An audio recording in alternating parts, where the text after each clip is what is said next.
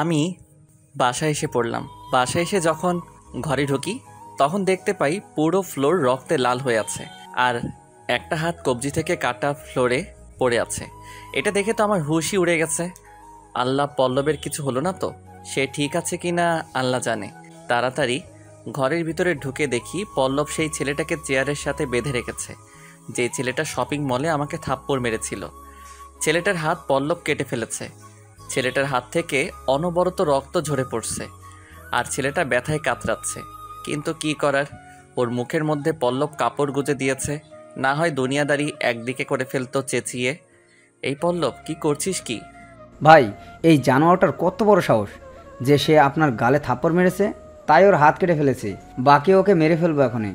এই, তুই পাগল হয়ে গেছিস? হ্যাঁ, আমাকে মেরেছে, আমি মাফ করে দিয়েছি। যা, ওকে ছেড়ে দিয়ে আয়। কি বলছেন ভাই? আপনার গায়ে সে হাত তুলেছে আর আপনি বলছেন ওকে ছেড়ে দিতে? হ্যাঁ, আমি বলছি, যা ওকে ছেড়ে দিতে। ওকে ভাই, ছেড়ে দিচ্ছি। ছেলেটাকে হসপিটালের সামনে নিয়ে গিয়ে ছেড়ে দিয়ে আসে পল্লব। দুপুরে খাবার খেয়ে আমি শুয়ে আছি, এমন সময় আরু ফোন দেয়। কি করছো? খাওয়া দাওয়া হয়েছে তোমার? হ্যাঁ হয়েছে, তুমি খেয়েছো? হ্যাঁ খেয়েছি। আচ্ছা ঠিক আছে, তুমি রেস্ট করো, কাল কলেজে আসলে কথা হবে। আচ্ছা বলে ফোন রেখে দিলাম। তারপর একটু রেস্ট করে বিকালবেলা বাসার নিচে একটু হাঁটাহাঁটি করে কিছুক্ষণ পর আবার বাসায় এসে পড়লাম। পরে পড়তে বসলাম, কারণ সামনে পরীক্ষা আসতে চলেছে। এখন পড়ায় ফোকাস করতে হবে, না হয় আমার এই ত্যাগ বিফলে যাবে। পড়াশোনা শেষ করে রাতের খাবার খেয়ে ঘুমিয়ে পড়লাম। সকালবেলা ঘুম থেকে উঠে যথাযথ সময়ে কলেজে চলে গেলাম। গিয়ে দেখি কেউ আসে নাই। কেউ বলতে আরু আর তিশান, এই দুইজনের কেউ আসে নাই। তবে আমি লক্ষ্য করি হেনা এসেছে, তাই আমি নিজেকে আড়াল করে ফেললাম। কিন্তু হেনার চোখে ধরা খেয়ে গেলাম। হ্যাঁ, এটাই সুযোগ ওর সাথে একা কথা বলার। না হয় চামচগুলো আসলে আর কথা বলতে দিবে না, তাই আমি আকাশের কাছে চলে গেলাম। আমি হেনাকে দেখে থতমত খেয়ে যাই। কিরে, আমি তো নিজেকে আড়াল করে ফেললাম, তাও এই মেয়ে আমায় দেখলো কি করে? হেনা আমার কাছে এসে, এই ছেলে, তোমার সমস্যা কি? হ্যাঁ, আমায় দেখলে এইভাবে পালিয়ে বেড়াও কেন? কে কে কে বলেছে আমি আপনাকে দেখলে পালিয়ে বেড়াই? শোনো, আমি বাচ্চা না, আমি সব কিছুই বুঝি। আচ্ছা, তুমি কি আমায় মাফ করবে না? আমি তো সমস্ত কিছুর জন্য সরি বলেছি, তাও আমাকে তোমাদের বন্ধু বানাবে না? মানুষ মাত্রই তো ভুল, আর আমিও সেই ভুল করেছি, কিন্তু তার জন্য তো ক্ষমাও চেয়েছি, কিন্তু তুমি আমাকে ক্ষমা করছো না। আরে আজীব তো, ক্ষমা তো করে দিয়েছি। তাহলে বন্ধু বানাতে সমস্যা কোথায়? আপনার হয়তো মাথা নষ্ট হয়ে গেছে। বন্ধু আর ক্ষমা দুইটা আলাদা জিনিস। তাছাড়া আপনি একজন ওসির মেয়ে, আপনার সাথে আমাদের বন্ধুত্ব কি করে হয়? কোথায় আপনি কোটিপতির মেয়ে আর কোথায় আমরা ছোট লোক খ্যাত? তার চেয়ে বড় কথা, সেদিনের মাইরের কথা আমার মনে আছে। সারাটা রাত আপনার বাবার হুকুমে তিনার চামচাগুলো আমায় মেরেছে। আমি আর নতুন করে কোনো ঝামেলা চাই না, আর আপনার বাবার কাছে মায়েরও খেতে চাই না। হেনা খপ করে আমাকে জড়িয়ে ধরলো আর সাথে সাথে কান্না করে দিল। আকাশ, প্লিজ আমায় এভাবে ফিরিয়ে দিও না। আমি কেন জানি তোমার অবহেলা নিতে পারছি না। এই কি করছেন? প্লিজ ছেড়ে দেন, মানুষ দেখলে কেলেঙ্কারি হয়ে যাবে। না, আমি ছাড়বো না। আগে বলো, আমাকে তোমাদের বন্ধু বানাবে? বিশেষ করে তোমার। তোমাকে বন্ধু বানিয়ে পরে তোমার বাবার মার খাই? সমস্ত দোষারোপ আমার উপরেই আসবে যে আপনাকে ফুসিয়ে ফাঁসিয়ে পাগল করে ফেলেছি। না, এমন কিচ্ছু হবে না। আমার বাবারটা আমি দেখে নেব। প্লিজ আকাশ, আমাকে ফিরিয়ে দিও না। আচ্ছা ঠিক আছে, ছাড়ো। তিশান আর আরু আসুক আগে, ওদের মতামত কি সেটা দেখি। হেনা ছেড়ে দিল। একটু পর আরু আর তিশান এলো।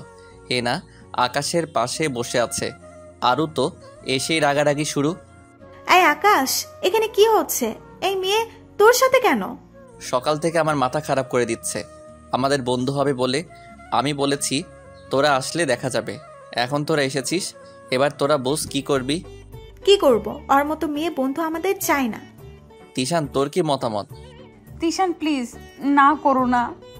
দেখ, আমি আর কি বলবো। মেয়েটা যেহেতু সরি হয়েছে, সেই দিক থেকে একটা সুযোগ দেওয়াই যায়। আর বন্ধুই তো হতে চেয়েছে, এর থেকে বেশি কিছু তো আর না। দেখ, ওকে বন্ধু বানিয়ে নিজের বিপদ ডেকে আনিস না আকাশ। বাদ দে আরু, সে আমাকে মেরে ফেলবে। অতি জ্বর গেলে থাক, মরে যাব। এর চাইতে বেশি কিছু তো আর না। সে যখন এত করে বলছে, একটা সুযোগ দেওয়া দরকার। আচ্ছা ঠিক আছে, তুই যা ভালো মনে করিস। তারপর সবার বন্ধু হয়ে গেলাম। আমি আরও তিশান, আকাশ সবার সাথে একটা ভালো সম্পর্ক বানিয়ে ফেললাম। কিন্তু আকাশকে নিয়ে মনের মধ্যে অন্যরকম একটা কিছু ফিল কাজ করে। ইচ্ছে করে আকাশকে নিয়ে সারা জীবন পার করে দেই। কলেজে এখন কোনো বেস্ট বন্ধু প্যানেল থাকলে সেটা আকাশদের। আমার বান্ধবীরা সবাই অবাক, মিম তো আরও অবাক। সে ভাবছে, যে মেয়ে আকাশকে খেত ছাড়া কিছুই ডাকতো না, পদে পদে অপমান করত, সেই মেয়ে আজ তার বন্ধু। আমি পুরোপুরিভাবে বন্ধু প্যানেল পরিবর্তন করে ফেলেছি। আকাশ, তিশান, আরও এই তিনজন বাদে এখন আমার আর কোনো বন্ধু নাই। মিম, তারপর আরও বাকি যারা ছিল কারোর সাথেই কথা বলি না। আমি কেমন যেন এক রকমের পাগল হয়ে গেছি আকাশের জন্য। আকাশ আমার মনের মধ্যে জায়গা করে ফেলেছে। এইভাবেই দিন কাটতে লাগলো। আমাদের চারজনের বন্ধুত্ব আরও গভীর হয়ে গেল। আমরা যাই করি চারজন একসাথে করি। আর কলেজে এখন যদি কেউ ভুল করেও আকাশকে কিছু বলে যে খ্যাত বা ছোট লোক এই টাইপের কিছু, তাহলে আমি তার 12টা বাজিয়ে দেই। আমার মনেও হেনাকে নিয়ে কিছুটা ভালো লাগা কাজ করে, কিন্তু সমস্যা হচ্ছে আমি যদি ভালো লাগাটাকে বাস্তব রূপ দিতে চাই তাহলে আমাদের বন্ধুত্ব নষ্ট হবে, প্লাস হেনা উল্টোপাল্টা রিয়াক্ট করবে। না থাক, ভিতরেই থাক ভালো লাগা। আমি আমার ভালো লাগাকে নিজের ভিতরে দমিয়ে রাখলাম, কিন্তু হেনা আমার সাথে সবসময় লেগে থাকে। আমার ভালো মন্দ সবসময় খোঁজখবর রাখে, খেয়েছি কিনা, নিজের যত্ন নিচ্ছে কিনা রোজ খেয়াল রাখে। আমিও সেমভাবে হেনার কেয়ার করি। আমি হেনার আচরণ দেখে কিছু একটা ফিল করি যে হেনাও আমাকে সামথিং কিছু একটা, কিন্তু হেনা তো কখনো মুখ ফুটে বলবে না, কারণ সে মেয়ে, যা করার আমাকেই করতে হবে। তাই আমি একটা ফোন দিয়ে আটলাম। একদিন রাতের বেলা আমি অন্য একটা মেয়ে ফ্রেন্ডকে দিয়ে হেনাকে ফোন করাই। এই যে, আপনি কি হেনা বলছেন? জি, আমি হেনা, কিন্তু আপনি কে? আমি আকাশের গার্লফ্রেন্ড। কোন আকাশ? আর আপনার বন্ধু আকাশ আছে যে, ওর গার্লফ্রেন্ড। এই মেয়ে, তোর কি মাথার তারমার ছিঁড়ে গেছে নাকি? হ্যাঁ, তুই আকাশের গার্লফ্রেন্ড মানে? হেনার তো রাগ উঠে গেল। আরে আরে, আপনি এত রাগ করছেন কেন? আমার কথাটা তো শুনবেন আগে। এই মেয়ে, কি শুনবো? হ্যাঁ, কি শুনবো? তুই আমাকে ফোন কেন দিয়েছিস সেটা বল। আরে আপনি আগে একটু শান্ত হন প্লিজ, ধীরে ধীরে সব বলছি। দেখেন, আমি আজ থেকে নিয়ে বিগত 2 বছর আগের থেকে আকাশকে ভালোবাসি, কিন্তু আকাশ আমাকে ভালোবাসে না। ওকে অনেকবার প্রপোজ করেছি, কিন্তু সে রাজি হয় না। কিন্তু ইদানিং কিছুদিন ধরে দেখছি আপনার সাথে আকাশ ঘোরাফেরা করে। প্লিজ আপনি আকাশের থেকে দূরে সরে যান। আমার আকাশকে চাই, আমি ওকে নিজের জীবন থেকেও বেশি ভালোবাসি। এই ফকিন্নির ঘরের ফকিন্নি, তুই শুধু 2 বছর কেন, তুই যদি 200 বছর আকাশের পেছনে ঘুরিস তাও সে তোকে ভালোবাসবে না, কারণ আমি তাকে ভালোবাসতে দিব না। সে খালি আমার, আমি ওকে ভালোবাসি। তুই কোথা থেকে আসছিস ফকিন্নি? একদম মেরে জলে ভাসিয়ে দেব। ওকে, আমিও দেখে নিব সে তোমাকে কিভাবে ভালোবাসে। বলে লাইন কেটে দেয়। অন্যদিকে আমি তো হাসতে হাসতে শেষ। আল্লাহ, কি কপাল মেরে বাবা, না কালকে ওকে প্রপোজ করব। আচ্ছা, থ্যাংক ইউ রে দোস্ত আমাকে সাহায্য করার জন্য। পরের দিন আমি কলেজে গিয়ে হেনার খোঁজ করতে থাকি, কিন্তু হেনাকে কোথাও খুঁজে পাই না। পরে কেউ একজনকে জিজ্ঞেস করলে সে বলল হেনাকে নাকি কলেজের পাশের পার্কটাতে বসে থাকতে দেখেছে। আমি দৌড়ে পার্কটাতে চলে গেলাম। গিয়ে দেখি হেনা মন খারাপ করে বসে আছে। এই হেনা, কি হয়েছে তোমার? তোমাকে কত সময় ধরে খোঁজ করলাম, কিন্তু কোথাও পেলাম না। পরে একজন থেকে জানতে পারলাম তুমি পার্কে এসে বসে আছো। কেন আমার খোঁজ করতে হচ্ছে তোমার? আমার সাথে তোমার কি যে আমার খোঁজ করতে হবে? তুমি কি সত্যি বোঝো না আমার সাথে তোমার কি? না, বুঝি না তোমার সাথে আমার কি। লুচ্চা কোথাকার। আরে পাগলি, তুমি আসলে একটা গাধা। তোমাকে যে আমি ভালোবাসি সেটা কি তুমি বুঝো না?